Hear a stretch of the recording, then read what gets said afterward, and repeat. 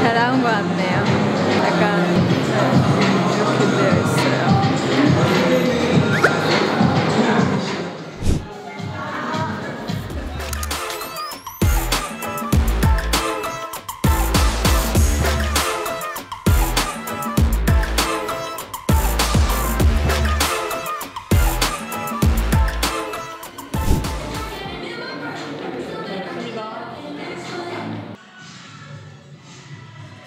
여러분 안녕하세요. 채령입니다. 여기는 저희 미니 육집 자켓 촬영 현장입니다. 보시다시피 저는 블랙 레더예요. 전체적인 무드가 굉장히 시크하고 시니컬하고 차가운 무드로 촬영을 아마 할 것 같아요. 시크하게 한번 촬영을 잘 해볼게요. 안녕.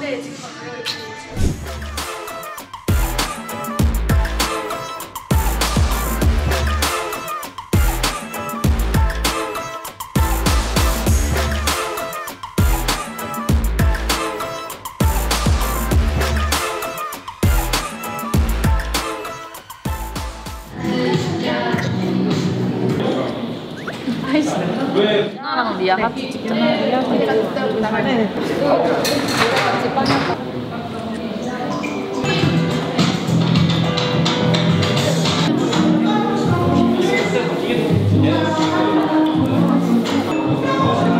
감사합니다. 염색 대신에 얘는 셋다 문짝도 할 수 있습니다. 어떤 느낌으로 나오는지 모니터를 좀 해보겠습니다. 진짜 창백하게 나온다. 근데 약간 텍스처 이거 나오니까 뭐 약간 인저 대신 뭔가 약간 가위손 약간 그 느낌 났어. 진짜 멋있고 창백한 느낌. 표정이 너무 무서워. 근데 왜 오히려 약간 나른한 게 가끔 무섭지.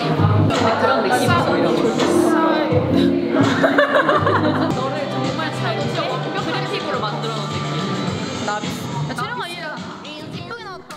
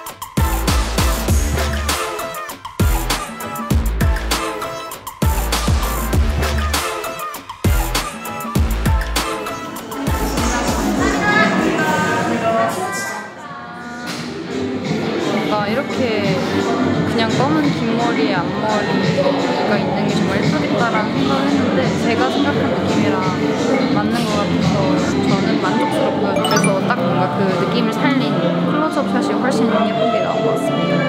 아주 다행이에요.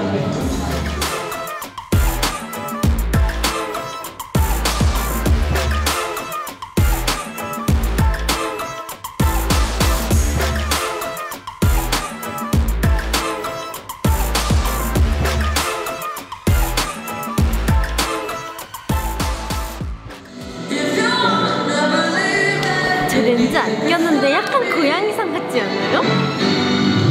네?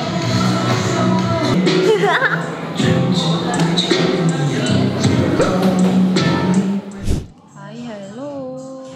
내가 우연치 않게 그 글을 봤어. 우리 위찌들이 컴백한 지 3개월밖에 안 됐는데 벌써 보고 싶다는 얘기를 봤거든요. 여러분 머지 않았습니다. 이제 보이스 라이크 나오고 해외 투어 하고 오면은 이게 나갈 거예요. 시간이 진짜 빠른 것도 맞는데 올해 저희가 쓰는 시간들이 너무너무 알차게 쓰고 있는 것 같아요. 앞머리 자르는 점도 찍었어요. 예쁘죠? 엄마가 거울아. 유진이는 워너비대로 돌아갔습니다. 근데 나 진짜 너 볼 때마다 좀 흠칫흠칫해. 약간 과거로 돌아온 것 같아. 머리 기장도 진짜 비슷해. 얘 진짜 확대해서 콧구멍밖에 안 보였어. 자 이제 저는 또 뮤직고 하겠습니다. 안녕. 안녕하세요. 저는 네일 너무 예쁘죠? 제 스타일이에요. 제가 이런 시스루 네일을 좋아하는 것 같아요.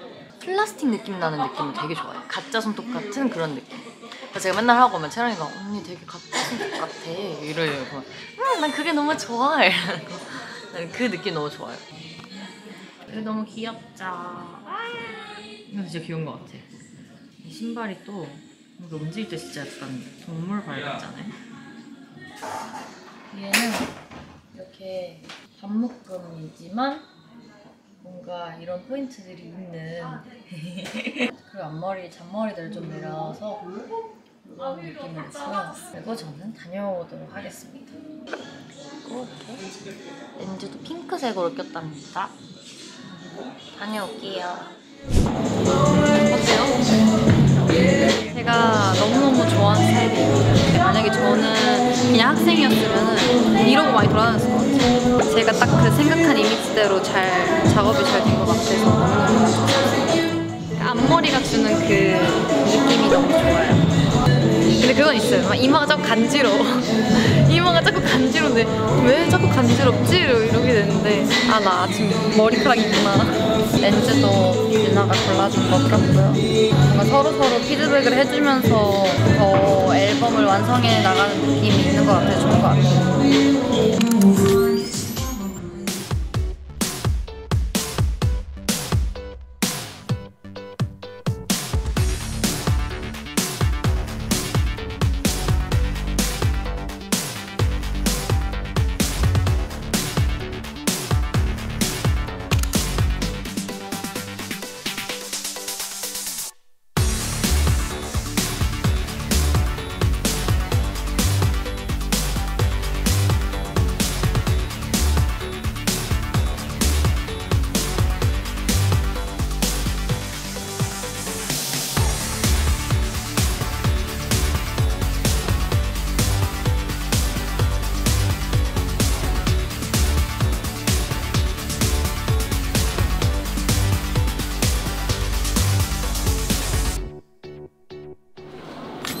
예쁘게 찍어주셔서 감사합니다.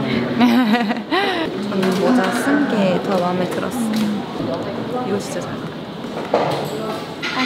나와요. 이거 진짜 채셔 같아. 채령이는 블랙컷 입은 진짜 이거는 약간 원래도 예쁜 느낌인데요. 이런 푸시나 이런 게 훨씬 뭔가 못 봤던 모습. 아 이거 예쁘다 하구나.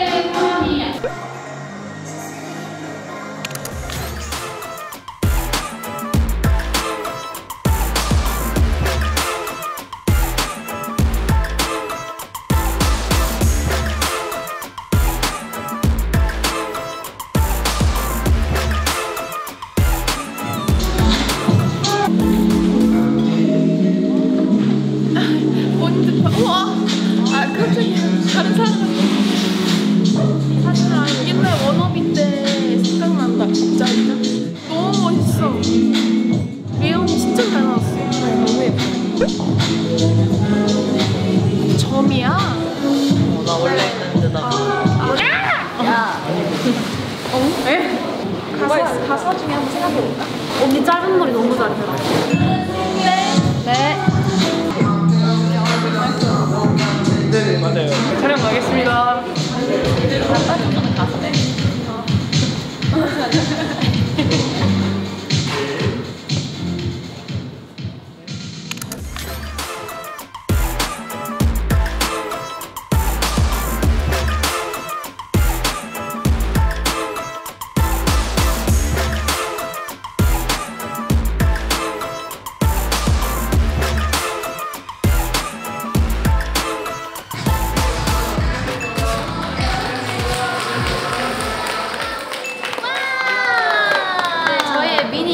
자켓 촬영이 모두 끝났습니다.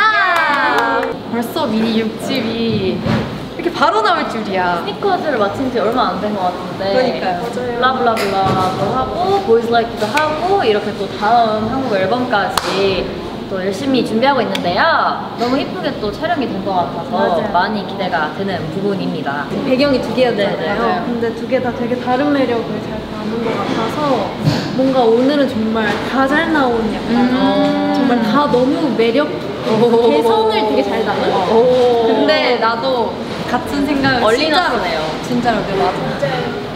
무미건조하게 얘기할 거예요. 올리너스네요. 올리너스예요. 네, 아무튼 저희 미니 6집까지 또 미찌들을 만날 날까지 또 얼마 안 남은 것 같은데 많은 사랑 부탁드립니다. 우리 미찌. 셰셔 화이팅. 안녕.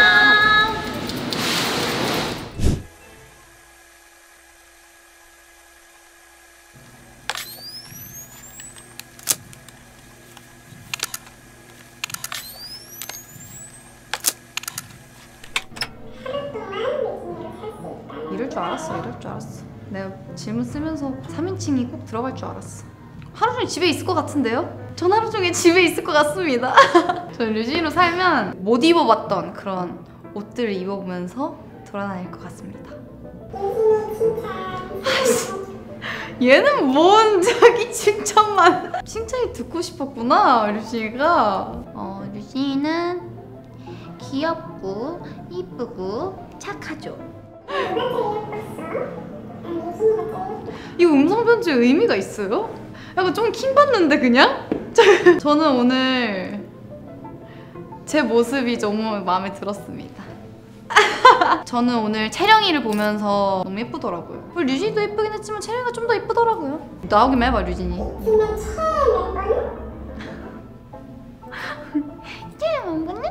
최애 멤버 어렵다. 요즘 최애를 뽑자면 유나요. 왜냐면 유나가 요즘에 집중을 잘 못하더라고요. 이제 말을 해줬는데 응?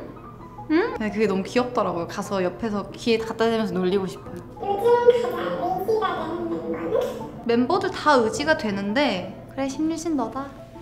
채쉬라는 이미지가 가장 잘 어울리는 멤버가 누군 것 같아? 채셔는 류진이가 잘 어울릴 것 같아요. 오늘 아침 뭐 먹었어?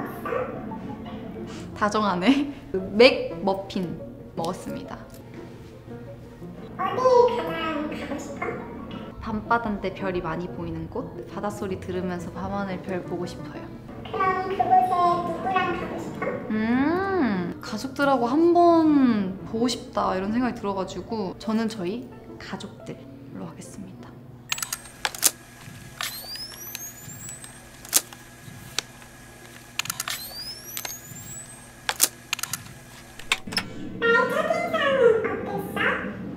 채령이 귀가 채령인데? 이랬는데 채령이 아니면 되게 난감한 건데.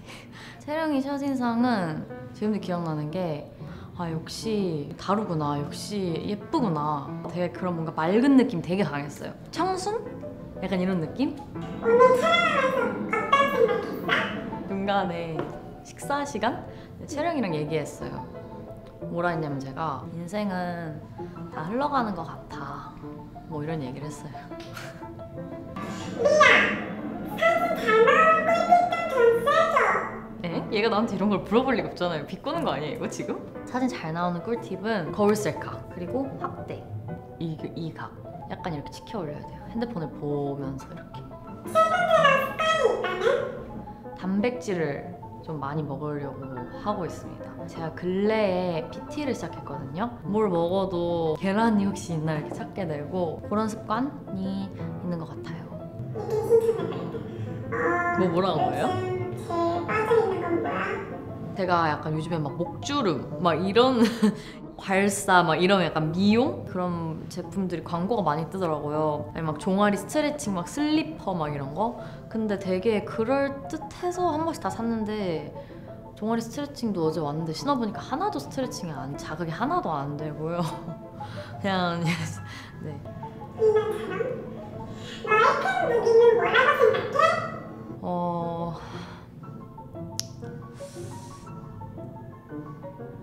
저희 예쁜 눈웃음? 휴대폰은 주로 뭐해? 뭐 스케줄표 확인하고 멤버들이랑 톡하고 미찌들이랑 버블하고 너튜브로 가끔 보고 그렇습니다. 지옥대성을 써봤을 때 누구랑 가장 쓰기 편해? 이거는 편함의 느낌이 다른데 류진이랑 채령이는 왜 편하냐면 채령이랑 있으면 제가 되게 제 시간에 잘 씻고 깔끔하게 자고 좀 바른 생활을 하게 된다고 해야 되나? 류진이랑 쓰면 둘 다 마음대로 자유롭게 쓸 수 있어서 편해요. 양쪽 다 편한 것 같습니다. 오늘 촬영에서 누가 제일 예뻤어? 이렇게 말하는 거 채령인데 채령이 스타일링도 너무 예뻤고 또 너무 개인적으로 계속 예지가 뭘 하든 너무 귀여운 거예요. 앞머리가 있으니까. 유나는 오늘 좀 골저스한 느낌으로 밀고 있는 것 같고요. 유진이는 약간 뭔가 워너비 때 느낌이 다시 나는 것 같아서 너무너무 흠칫흠칫 놀라고 있습니다.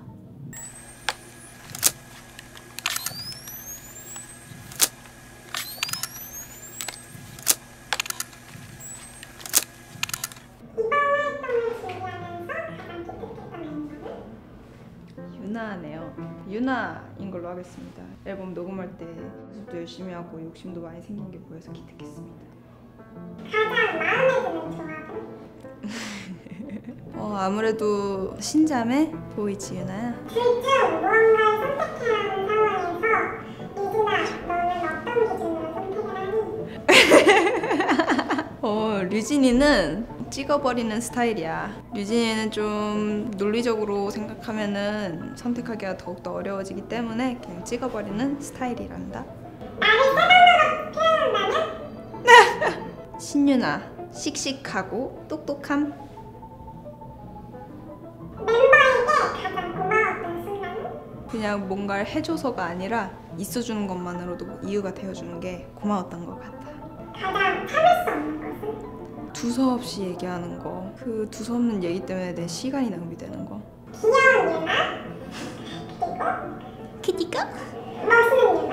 그리고 멋있는 유나? 나는 개인적으로 귀여운 유나가 더 좋아. 너무 귀여울 땐 정말 귀엽단 말이지. 한식, 중식, 일식, 양식 중에 가장 선호하는 스타일은? 한식이랑 일식 두 개가 내 입맛엔 가장 잘 맞는 것 같다. 지금 당장 하고 싶은 거! 왜 솔직하게 얘기하는 건가? 퇴근, 빨리 컴백.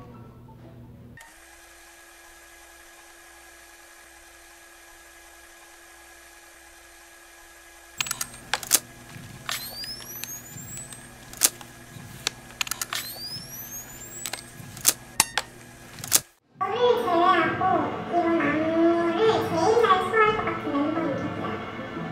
예지 언니잖아요. 예지 언니요? 예지 언니? 모르는 멤버는 누구야?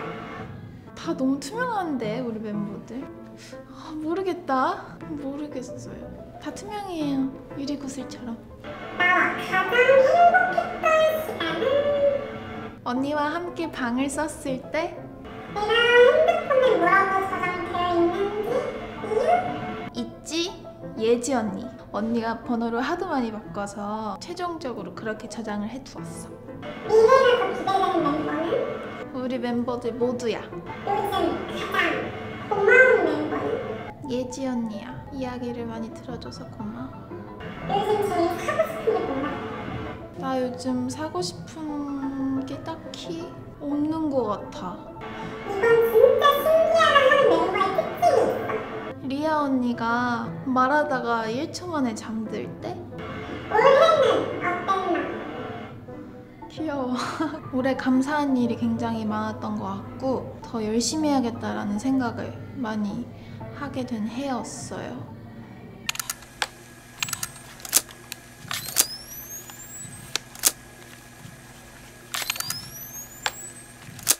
가르마부터 리아 언니? 이번 활동 준비하면서 가장 너를 잘 챙겨준 언니는 누구야? 아, 리아 언니죠. 리아 언니. 요즘 제일 먹고 싶은 디저트가 뭐야? 내가 사줄지도 몰라. 3단 케이크. 유나야 내가 제일 좋지? 아, 이걸 대답해줘 마라. 아니, 난 내가 제일 좋아.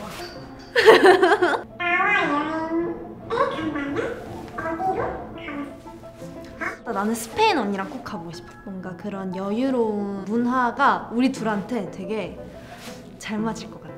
너는 너가 오늘 예쁜 이유가 뭐라고 생각하니? 주변 분들께서 저를 예뻐해 주시니까 뭔가 제가 더 예뻐 보이는 것도 있는 것 같아요. 오늘 잘 했다고 생각하니?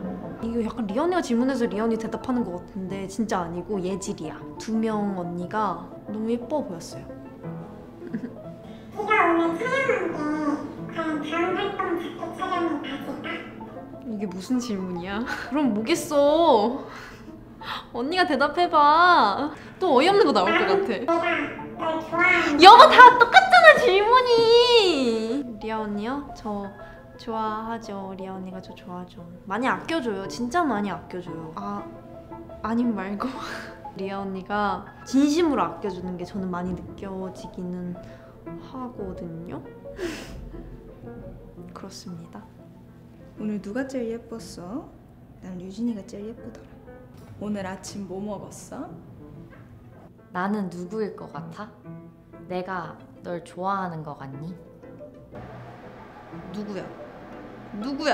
올해는 어땠나? 나를 세 단어로 표현한다면 귀여운 유나 그리고 멋있는 유나. 뭐가 더 좋아? 리아 언니. 언니라고 하면 안 되나? 아 그러면 내 말투를 좀 바꿔야겠다. 유진이처럼 해봐야겠다. 유나처럼. 예지 언니. 사투리 좀 써야겠다. 리아 사진 잘 나오는 꿀팁 좀 전수해줘. 너무 재밌다. 웃겨요. 얘 저니까 3인칭 써서 본인 질문하고 너 다른 멤버였으면은 그랬겠네. 다른 멤버였어도 그렇겠다. 아무리 블러 처리가 됐다지만 저 귀와 저 얼굴형과 저 어깨 라인은 채령이가 빼박이고요. 그리고 저 말투 뭐뭐 했어? 그 말투가 너무 채령이에요. 재밌었습니다, 유나 씨. 감사합니다. 언니는 추억을 되게 소중하게 생각하는 사람이거든요. 멤버를 되게 사랑하는 사람이고 그래서 늘 고맙고 그래서 질문 보고 딱 알았어요. 약간 왜 저 뭔가 오구오구 당하는 기분 들었어요. 제 대답 질문하면서. 좋았습니다. 안녕. 제샤! 아 싫어! 그까지 싫어. 야 나도 안 해. 우리 나도 안 해. 우리 4명 그냥 내릴 테니까 언니 혼자 막. 그래. 너 혼자 해. 아니 나가 아니면 너는 아니 너가 해야지. 원래 제일 기겁한 사람이 하는 거야. 야옹 어때? 그냥 채샤. 야옹. 그래 야옹. 야옹 약간 이렇게. 왜 야옹 잘못? 야, 예표정 봤어? 왜? 그러면 나 좋은 생각 났어. 우리가 선창으로 야 하자. 그럼 내가 옹을 해줄 거야. 그래. 해봐. 야! 누가 야를 선창으로 해. 그러면 나머지가 옹을 해주면 귀엽다 이거. 아 그래. 한 명이 선창을 하는 멤버가 있으면 이게 뭐야? 야옹이야 야옹. 진짜 이거 해야 돼. 야옹이야 야옹. 근데 그건 그날 기분 따라서. 기분 좋으면 야. 나 진짜 기분 안 좋아. 야옹. 리더가 부자. 야! 오! 이거는 다시 생각해볼게.